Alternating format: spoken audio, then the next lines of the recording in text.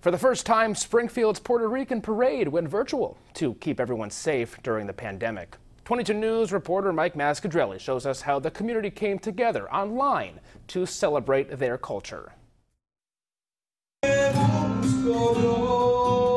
Springfield's Puerto Rican community had to get creative this year to showcase their music, dance, history, and culture.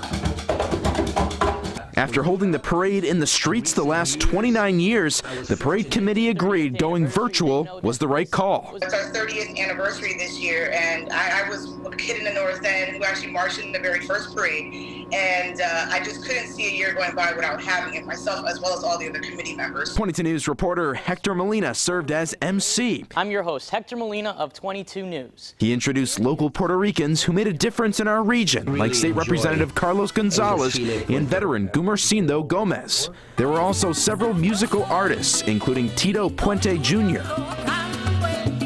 Now anyone could stream this virtual version of Springfield's Puerto Rican Parade right on our website, wwlp.com. Now they had to celebrate Puerto Rican culture in this way due to the pandemic, but for the first time they were able to bring parade festivities to people's homes all over the world. We are very proud of our culture, and it's not just about sharing it with ourselves, but sharing it with others. Kind of like the Irish Parade or the St. Patrick's Day Parade. People come from all over to celebrate, and they're Irish on that day.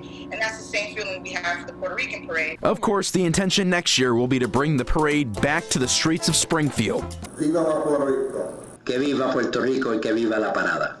Working for you, Mike Mascadrelli, 22 News.